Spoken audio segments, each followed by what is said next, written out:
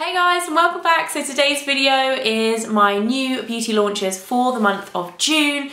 I've got 10 things to show you today, so I'm going to jump right in, starting off with something very, very exciting that I have known about for ages and I haven't been able to tell you. I actually had to sign an NDA, which is basically a contract saying I can't tell anyone about this, not even Mike. I couldn't even tell Mike about it. It's been so top secret.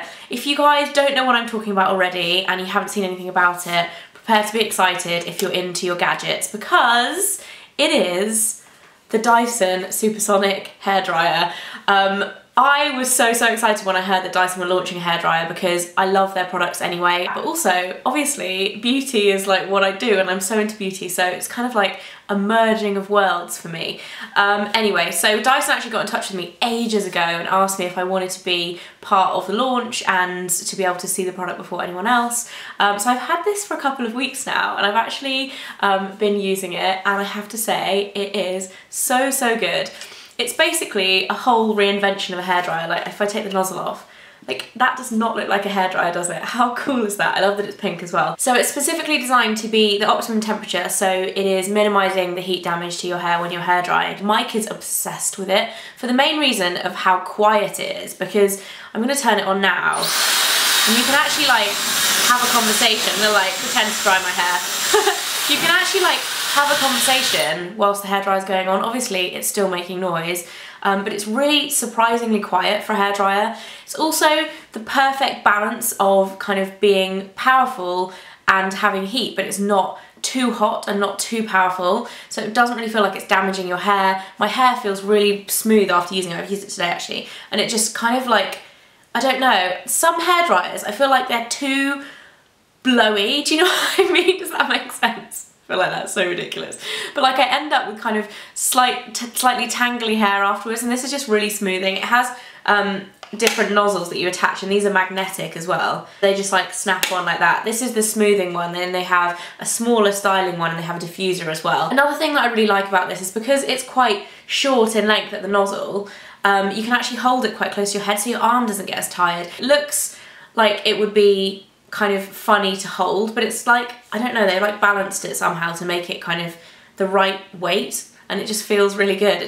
I absolutely love this, and I have to say it is expensive. It's £299.99, so pretty much £300. But having said that, a lot of the hairdryers I've had in the past, I've had for like 5 years plus, so it's something that you use every day and they last a really long time. So if you are on the market for a new hairdryer, even if you're not on the market for a new hairdryer, you should check this out because it really is a very cool piece of beauty tech. The coolest piece of beauty tech, in fact, that I've seen in a very long time. So the Dyson Supersonic hairdryer comes out mid-June. I'm gonna pop a link down below to the Dyson website where you can get more info on how the actual product was designed and developed. It's actually really interesting. If you're a bit of a gadget geek like me, you might find that interesting, and you can also pre-order them on their website as well. So the next really exciting launch that's coming out towards the end of June, I think it's the 24th of June, is the new Benefit Brow range.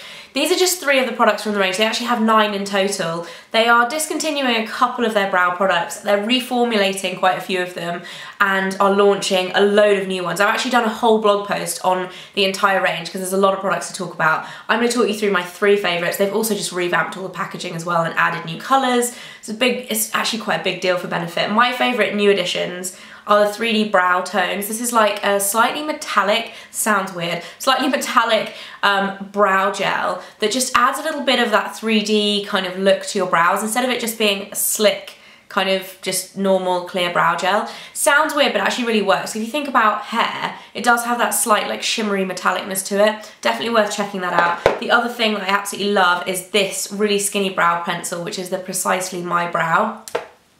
I like my brow pencils really slim, and if you're wondering, the colour that I have in this is number 3, and it comes with a little spoolie on the end as well. I really like this. I love the packaging for it as well. I think it's really slick. It looks like an arrow. And the last thing I'd recommend checking out, that they've reformulated and added a new colour. This is Highbrow, so if you guys use the original Highbrow, it's like a kind of pinky glowy pencil. This is Highbrow Glow, so it actually has a shimmer to it. They've reformulated the original Highbrow as well to make it so much creamier, but if you do like a good brow highlight, I would recommend checking that out. They're all around the same price as the other Benefit brow products. They're around the kind of £18 mark. Another super exciting launch this month is from Lancome.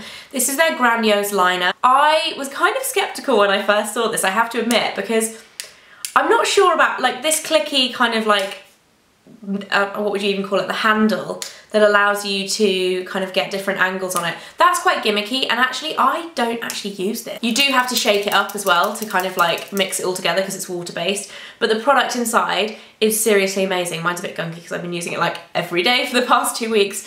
It is the most incredible matte finish liquid liner. As you guys know, I love my liquid liner. I wear them pretty much every single day. The reason why this one is so different, it dries pretty much instantly when you're putting it on, and it dries totally matte, but it also has this really, really fine sponge applicator. So it looks like a traditional liquid liner that you get with a brush by the pot, like that you dip it in, but it actually has that kind of felt tip finish liner, and it's really fine, and it actually bends. It's a very, very flexible nib. So you can really get a very, very fine liquid line where you can build it up, and it allows you just to get that real kind of nice curve.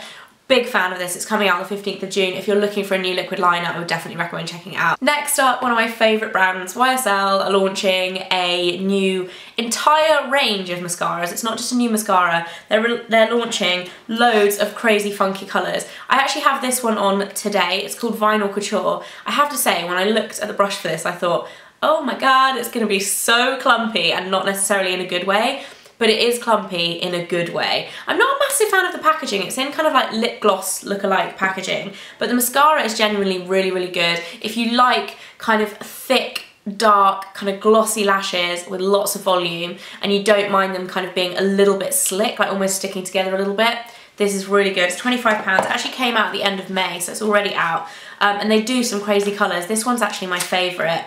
It's called I'm the Trouble. The names are really cool as well. So the black one's called I'm the Clash. They have I'm the Excitement, which is a kind of greeny one.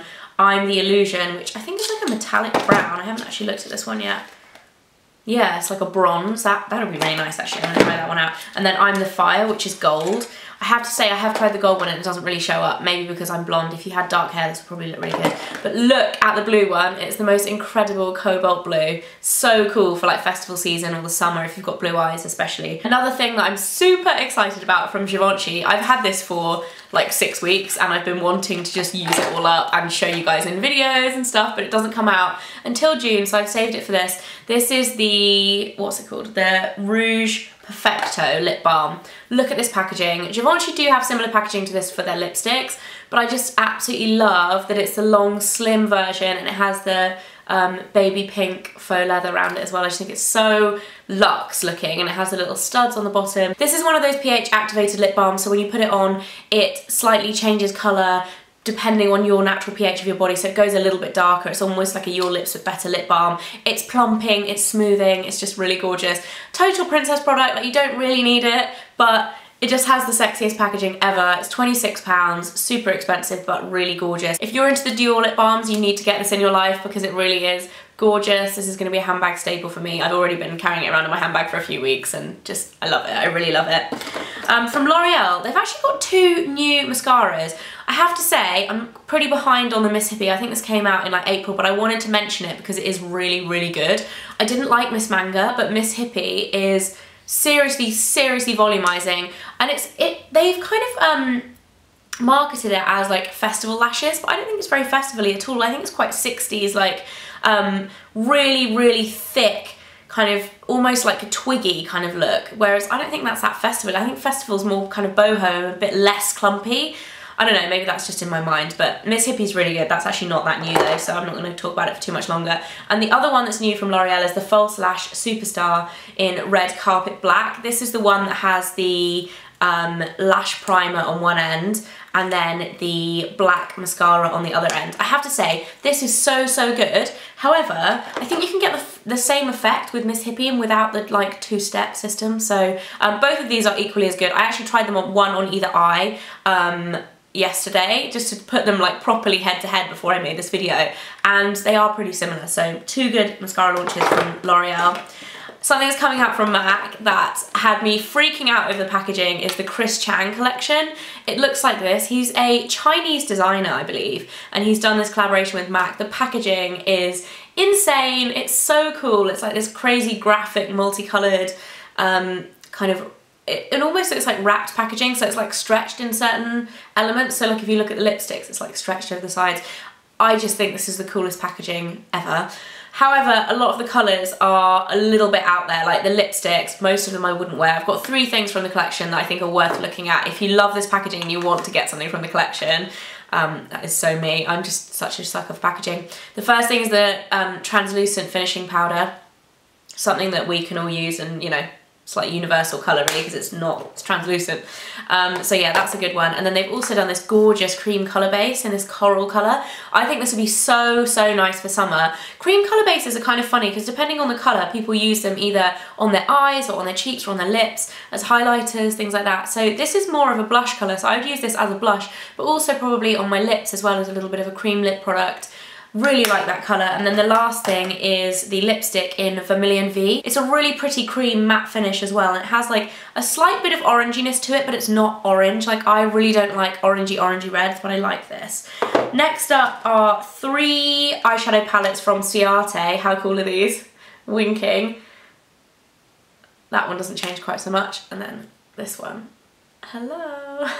These are called Pretty Fun and Fearless, which I quite like the concept of these. They've done 3 palettes coming out all at the same time. Pretty, fun and fearless, as you might be able to guess, and they all have different colours in them. My favourite one, unsurprisingly, is Pretty because my makeup tends to be along that vein, as opposed to the Fearless one is very dark and smoky and the fun one is kind of bright colours.